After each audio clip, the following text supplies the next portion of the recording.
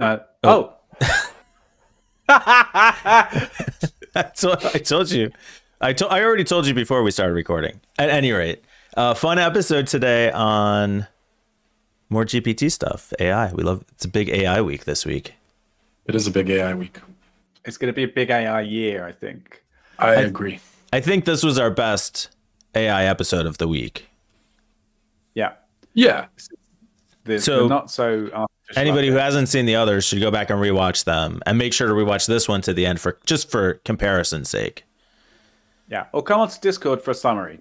We'll be happy. Or let us know what you think here, or just watch the episode. Yeah, you could start with that.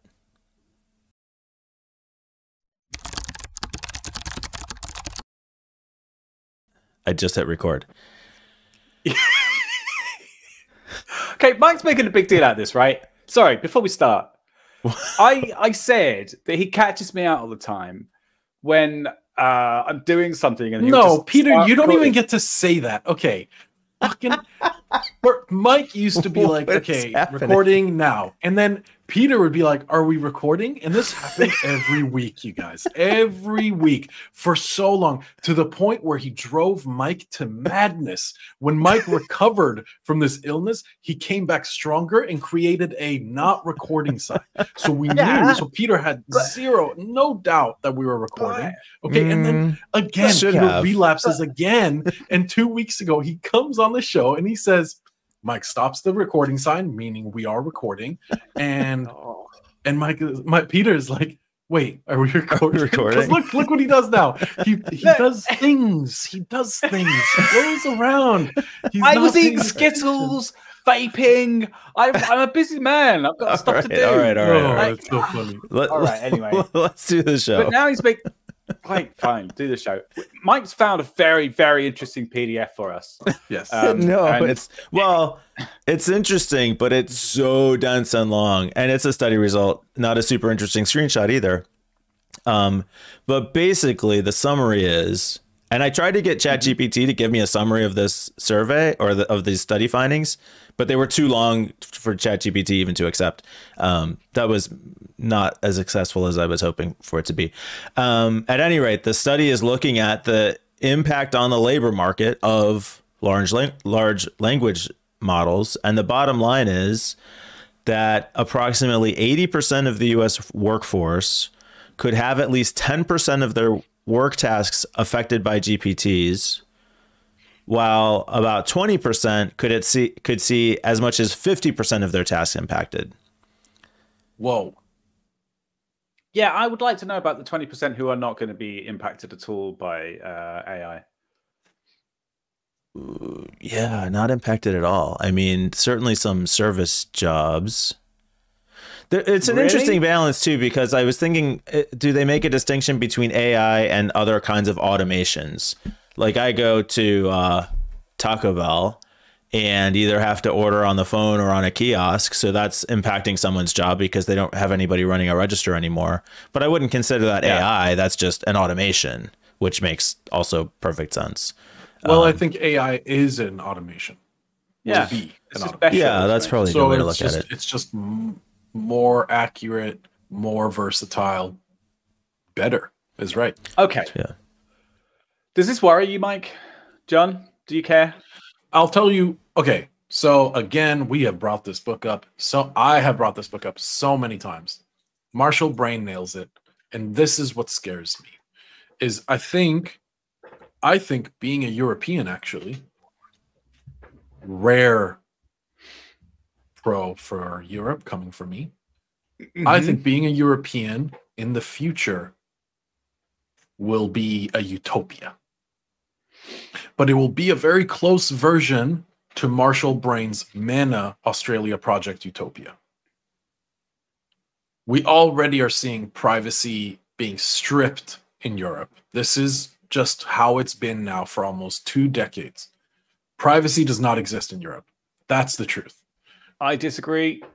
Okay, for the record, you can disagree, but I'm right. And that's not how an argument works. Oh, well, and In America, that's wasn't not either. arguing. Well, never that. In The America, classics. I think I'm right, you're wrong, and yeah, okay. God, I can see. in America, I think we're gonna see terrifying growth in unemployment, poverty, homelessness, like, and it's already happening. People are just not looking outside, and they're ignoring the problem, and it's going to be really scary unless we figure something out that can support the how many people are in the service industry. Over 10% of like all Americans work the service industry. Like, yeah, we're going to need to support, and it's not just that 10% that we should worry about. It's going to be a lot more than that. Go ahead, Peter. You know what we need? We need, I think somebody should create a startup that could figure this problem out. Huh. And they could it should be use called AI the to do Not So Artificial Intelligence Update. That's a bad name. We'll workshop it. So that scares me. Mike, are you scared? Are you scared? Well, Mike? So yes, I think I was pretty well on the record last week when Peter asked me the same question.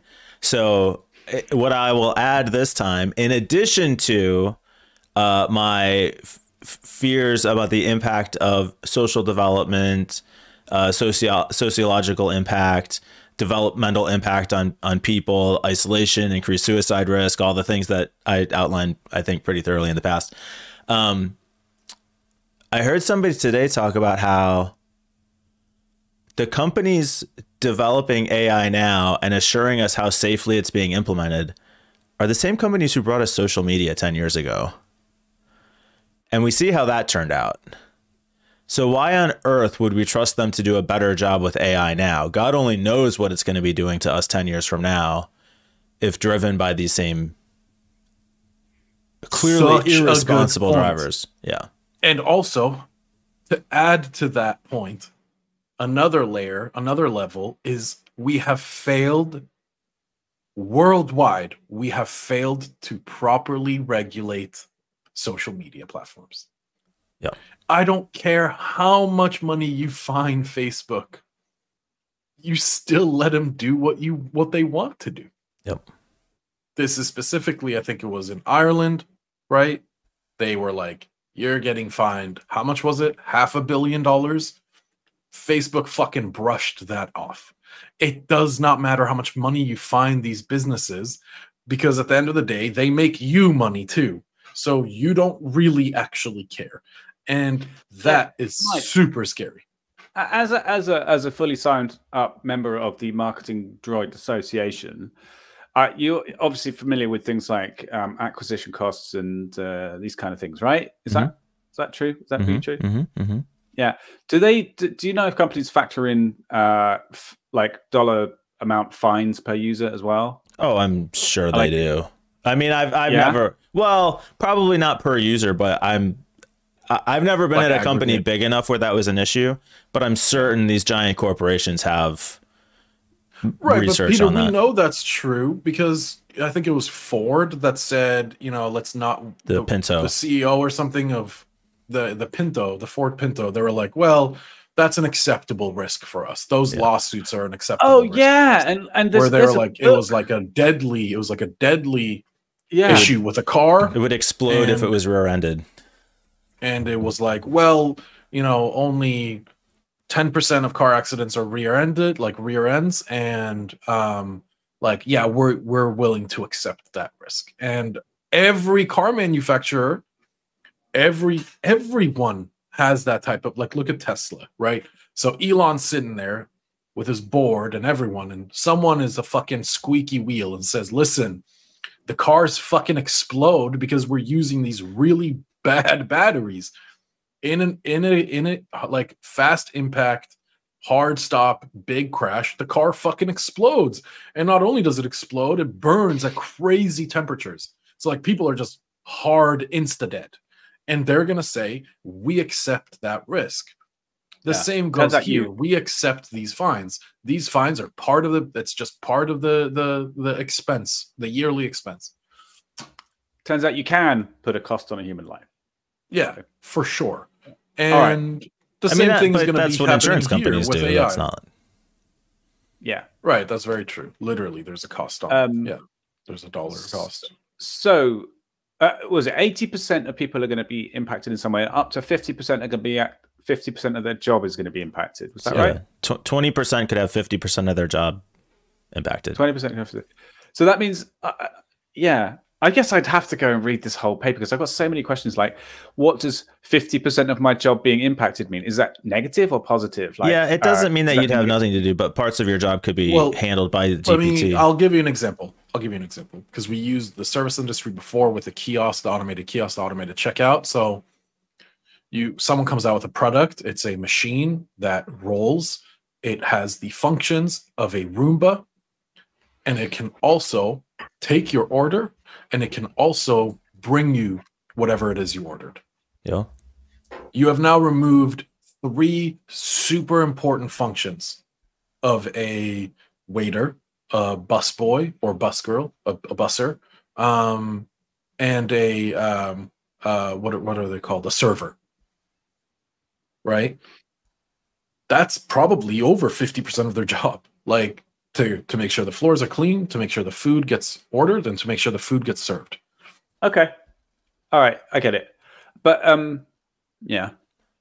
So I guess what I was hoping was that it just makes things better and that, well, easier. so here's a couple things to look at. So this is showing the performance of ChatGPT 3.5 in blue and GPT-4 in green, how they perform on different standardized tests. So GPT-4 does super well on the uniform bar exam. So if you're a lawyer, you might be concerned that GPT-4 could take your job. The USABO is U.S. Biological Olympics or something like that. So if you're a bioengineer, maybe you could be pretty concerned about that. If you are who takes is there a bar chart there for podcast host? Totally I'd gone. like to know. If you're an AP environmental scientist, basically just give up your job to GPT 3.5. Then the other. What about AI researchers? Is that on the well, chart? So the argument is that yes, GPTs will take some jobs, but they'll create other opportunities. And so you hear now about these prompt engineers as a potential career path, which feels very kind of fatty right now, but we'll see. I'm trying to find. Go ahead. I'll look for this. I think my joke I just made is actually quite an interesting question. Disagree. What was the joke? What was the joke? Disagree first, and then ask what the joke was. Yes, I like that. Thank you, Mike. But the joke was, how does it affect AI researchers? Oh yeah. So would AI actually be able to help research better AI? And are AI scientists? I think they're called data scientists. Are they avoiding doing that because they don't want to lose their jobs? Is that one reason why AI hasn't progressed enough? Because like if you were asked GPT to run most of OpenAI, could it like replace people's jobs there? And would they use it for that? Yeah, why can't GPT decide? Why can't GPT use AI to know if its answers are appropriate or not? It does actually. That's part of the way it's been trained. Yeah, we talked about that.